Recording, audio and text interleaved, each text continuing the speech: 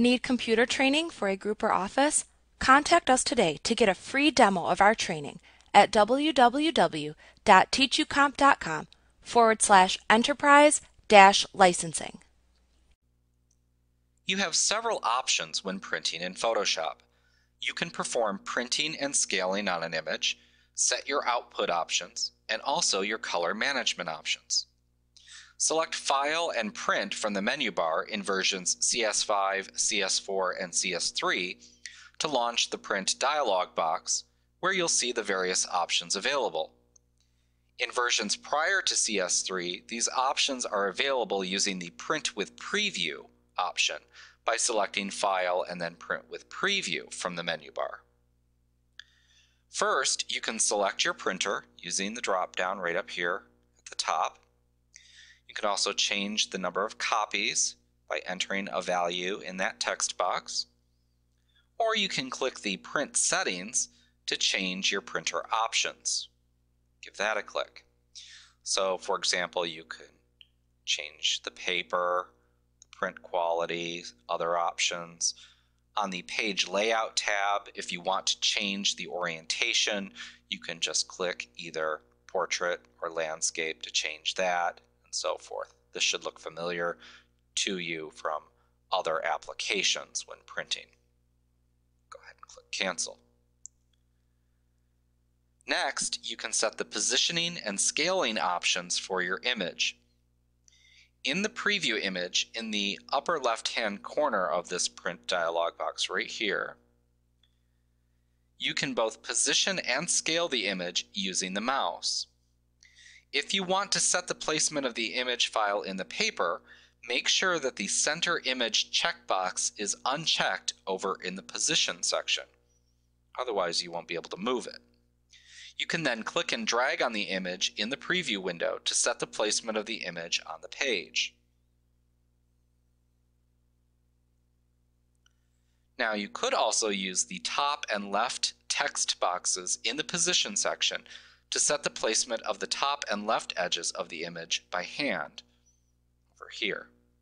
And of course, if you do want the image to print in the exact center of the page, then check the Center Image checkbox. You can scale the image by simply placing your mouse pointer over the edge of the image file in the preview window until you see a resizing arrow. You can then click and drag to scale the image. Now, if you don't see the bounding box, check the bounding box checkbox located right here to make sure that it's visible.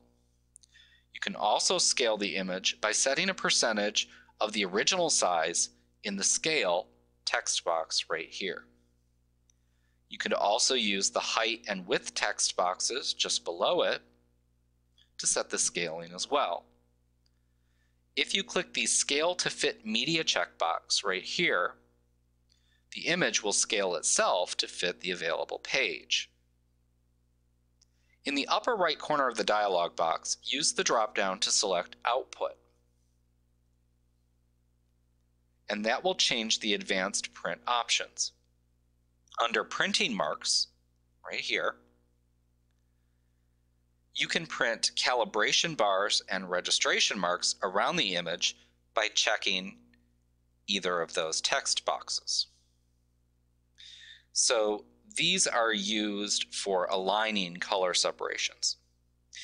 You can check the corner crop marks checkbox just below it right here to print crop marks where the page is to be trimmed at the corners. Or you can click Center Crop Marks to print crop marks at the center of each image edge. Checking the Description checkbox below that allows you to print any caption entered into the File Info dialog box. Checking the Labels checkbox just below that prints the file name above the image. You can also check the Emulsion Down checkbox right below that to make type readable when printing on film with the photosensitive layer facing away from you. Checking the Negative checkbox prints an inversion of the entire output, including all masks and background color selections, converting the output to a negative.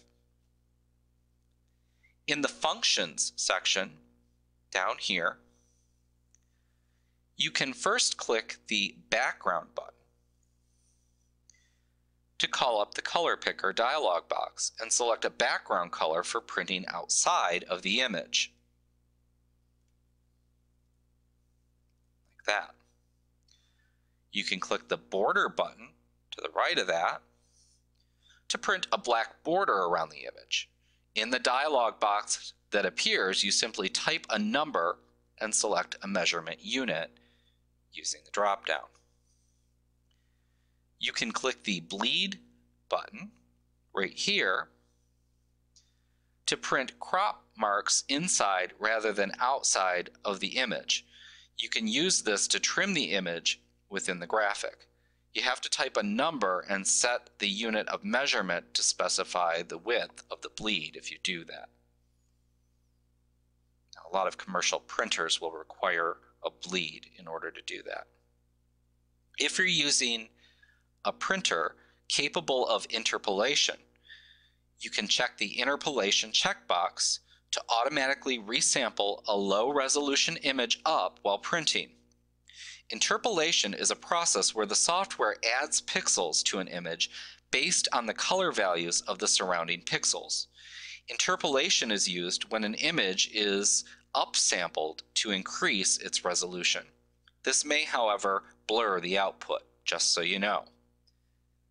Now, if you had checked the Calibration bars checkbox up here, it prints an 11-step grayscale in transition of 10% increments from 0% to 100%.